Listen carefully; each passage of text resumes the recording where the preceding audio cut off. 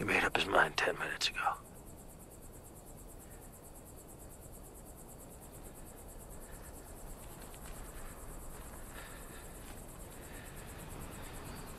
Do what you're gonna do. I tried my best just to be a man. Alright, y'all. Now, I'm going to be talking about this show. I'm pretty sure y'all have already seen that title. Y'all probably seen the thumbnail. This show been on my mind for like the longest because I seen like so many memes. I seen people do like, you know, like little short takes upon it, like videos, and I was like, you know what? I want to put my little take to it and talk about like Breaking Bad, Walter White, and just how great the show was. Now, normally when I do shows or how I rate shows, I know everybody has like their own little scaling where they be like, oh, it's either from 1 to 10 or 1 to 5 or whatever. My scales is a little bit different. So, how I would see like, okay, for instance, like Power. Let's throw that out there for an example. Power, from seasons 1 to 6, everything that I liked was good. But y'all already know, and I'm pretty sure some of y'all agree with me, that it was really the ghost stuff that kind of like knocked some of the points off for me. Now, when I would say something that breaks the scale, it breaks the scale from being like 1 through 10. It just immediately breaks it for me. And I just put it on like a level that goes beyond the scale. Now, again, not saying it wasn't bad. And what I would basically grade it for, you know, like Power, it would be like near perfection. That's what I would technically grade it. Like something that breaks the scale so much that it's really good, but it would be like near perfection. Like it was close to being like all over the damn place, but not saying bad at all. Completely not saying bad at all. And when you and lastly, The Wire. I did make like a community post on that too, and I was explaining about The Wire, this and that, and then about certain characters. I've watched it, saw all of it. It didn't break the scale. It was a 10. There was a lot of things that I didn't like, but I probably might go over that in a future video. But for Breaking Bad, my opinion, I think that the show was perfection. I believe it was perfection. I know there's going to be some people that's going to disagree, but I think the show is it was perfection from start to finish. Because you look at a guy named Walter White, man has cancer, and he has rich friends that would have, you know, paid for his, well, I think was paying. I think even was paying. My memory is a little shot. I think they were paying, and then I think he didn't want them to pay anymore. Something, I forgot. It was something like that. It was something like that. But then he was just like, nah, I want to, you know, kind of pay for it myself. And then he gets involved with like Jesse, his former student. And then they start to like make meth together. And the one thing I love from like start to finish, it was basically him getting into the business of it all. Him killing like the guy in the basement. He didn't want to do it, but the guy was tricking him, saying that if you let me go, everything would work out, which he was lying, because it was like, what was the shit? It was like a cracked, I guess, plate, like a cracked glass plate, but then he held like some of the like the pieces, because Walter was counting like the shards, and he was like, wait, something, like one piece is missing, and he was like, oh, he didn't want to do it, but he had to do it, and it messed him up for like a while. And given how like Walter White was like this smart, intelligent character, he was brilliant. Like I wouldn't say he was like Ghost. I will never say he was like Ghost. He was in his own league. He was in his own league. Like his paranoia, his rash thinking. It was just, oh my god, that character. It was crazy. It was phenomenally good. And then like leading up to like the slow dissension between him and Jesse, where he was lying to him, he was belittling him at times. He didn't save his girlfriend. He was he was messed up for that part, even though she was in the wrong too, because it was like, oh, once when he had, I think Jesse had what was it, $400,000, $300,000. They was gonna split, but then they got high one last time. But then she overdosed, and Walter had the option to save her, but he let her die because he's like, no, I love Jesse like I guess you could say like a son, but he was like a family to him in a sense, even though Walter never admitted it until Hank basically told Jesse at the end, where he was just like, no, he cares about you, like he sees you as family in a sense. And Jesse was like, no, he don't care for me like that. And it's just crazy how like the characters, it played up to it, and then them actually meeting like Gustavo Fring and the Chicken Man, the Chicken Delivery Man, you know.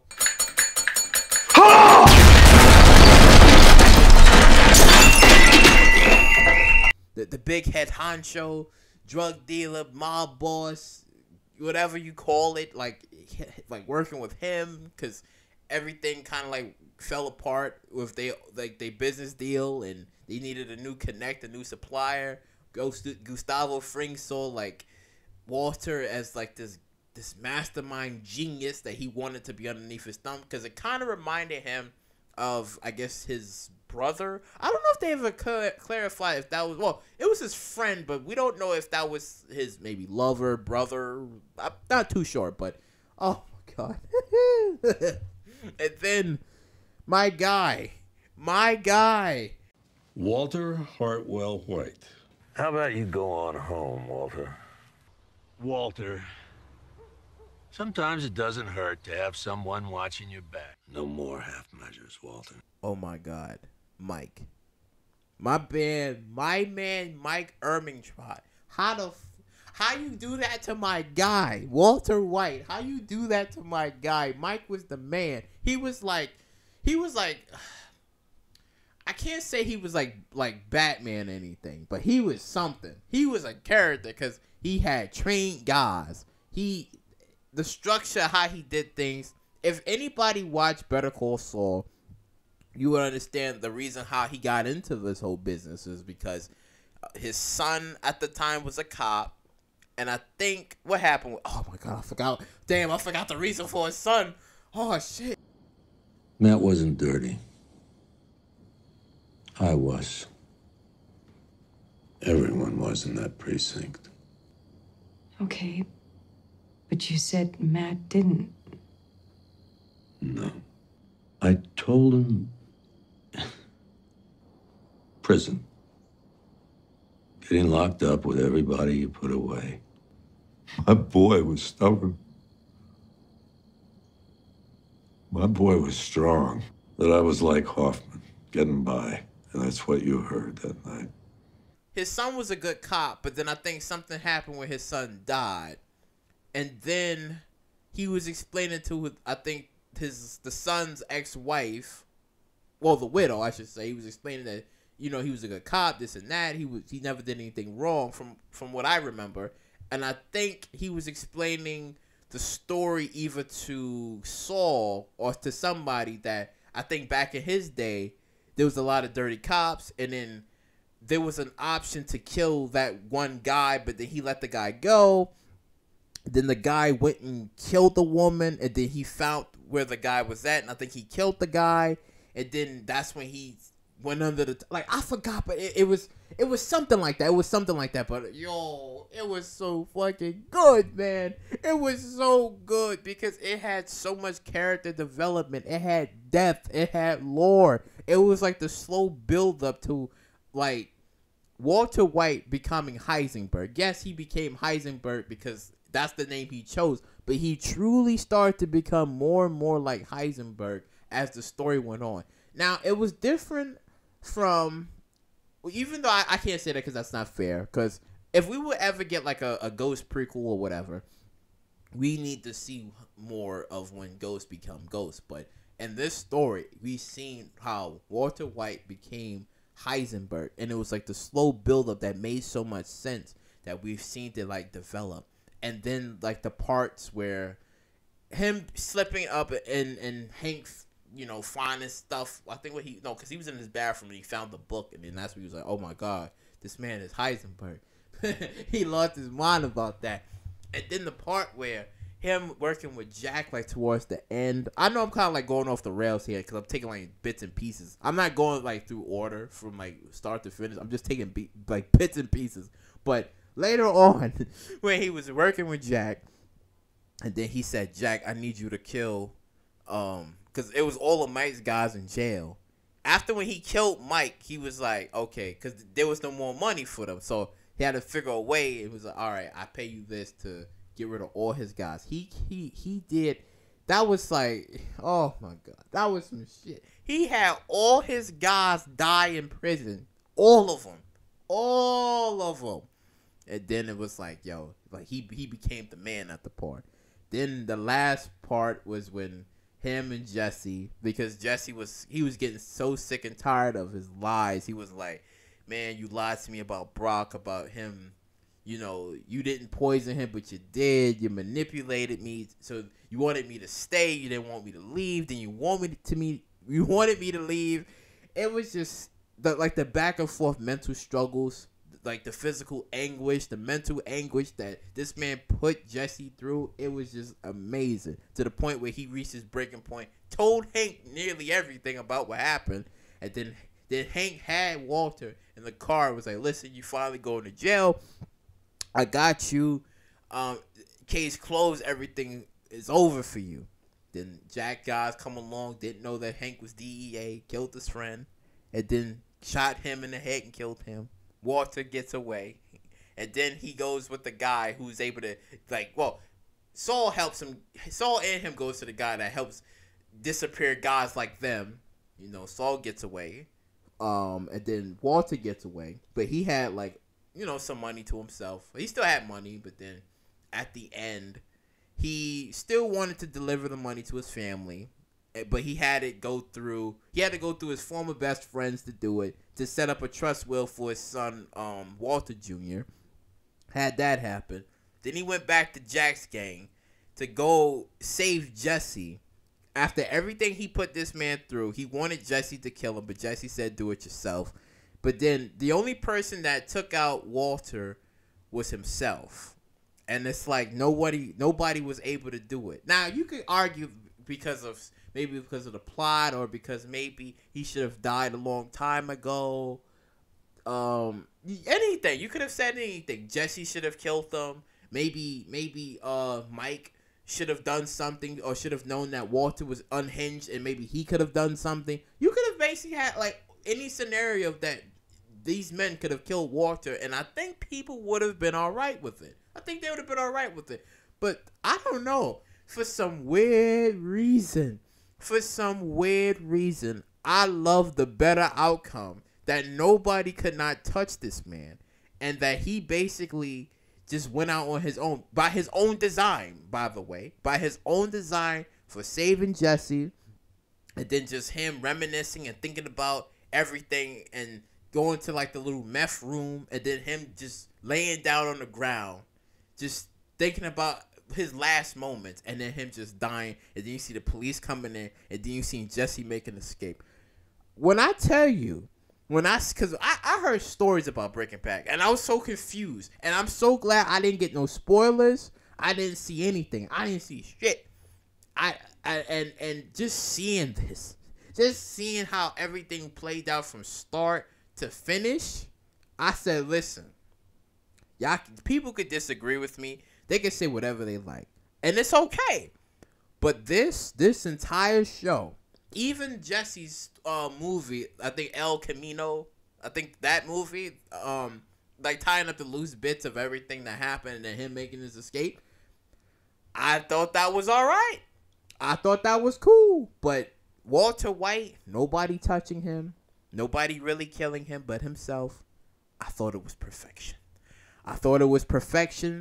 I thought everything that happened, only thing you could take away some bits if you didn't like certain things in the story, like meaning his wife, cheating on him and going out with Ted. Okay, sure. Okay, sure. Because I think everybody was with me on this. It was like, why would you do this? You don't understand what he's doing? And the fact that when he thought about everything, the calculations, that there wouldn't be any money left if he dies. There wouldn't have been anything. Sure, he could have done the easy thing.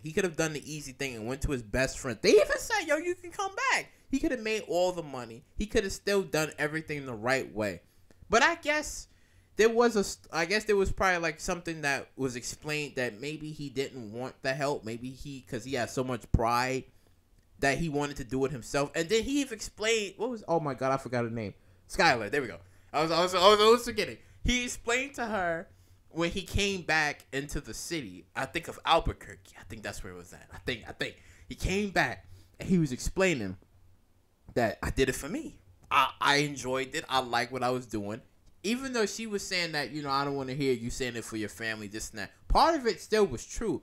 But at the time, he was enjoying what he was doing. Like, he was the one everybody acknowledged. Everybody was afraid of. Everybody they saw him as like a hero, a savior, and then a devil. That's what I kind of got the description from. That's what they saw this as. Like, people saw like Walter White. Like, that's what they saw him as. And again, when he explained, like, yeah, I did this, and that, and then him leaving before Walter Jr. could come in. And that's when he had to tie up some loose ends, and he had to save Jesse, because Jesse was like the son he could have had. I didn't like Walter Jr. He was useless, to be honest. To me, he was just useless. He was just there, just to be there, just to have his own little moments. He didn't really contribute anything to Walter White's life. He didn't really contribute. I would have liked it if he would have found maybe the money or the drugs, and then maybe could have done something. But again, there was really nothing for him to do. And I think Jesse was like the son he could have had. Like, if Walter would have had two sons and one son was like falling off the rails or whatever, Jesse would have been it. I think Jesse would have been it. And I think it made sense for Jesse and Walter White to have like this great dynamic chemistry of, I guess, student and teacher, father, and the son he could have had. Because Jesse couldn't even kill Walter at the end. He couldn't do it. Despite everything that Walter put him through, he could not do it, because that was his friend, mentor, and slightly father figure. Because Jesse taught him some things, but Walter was just so smart because he knew the math, he knew the chemistry. He just knew how to put things together. He was smart. He even was so bold enough to go into Tuco's place to blow up, to nearly try to kill Tuco. Like, he just was that guy. He was literally that guy, and I was like, listen, man. This is what I'm telling y'all. If any show that ever comes up in the future, and if I like it or I say whatever, if you don't ever hear me say the words near perfection or perfection, and I grade it as a 10, you know why. You know why. You know why if I say that. But overall, Breaking Bad as shit. Man, I should have been on YouTube years ago, because I probably would have had like thousands of videos of this shit. But this is my conclusion of what I saw and what I absolutely think and believe of this great show. Completely perfection. I heard rumors that I think they're gonna do something with what's her face? I was gonna say Kate. What's her? I forgot her name. She was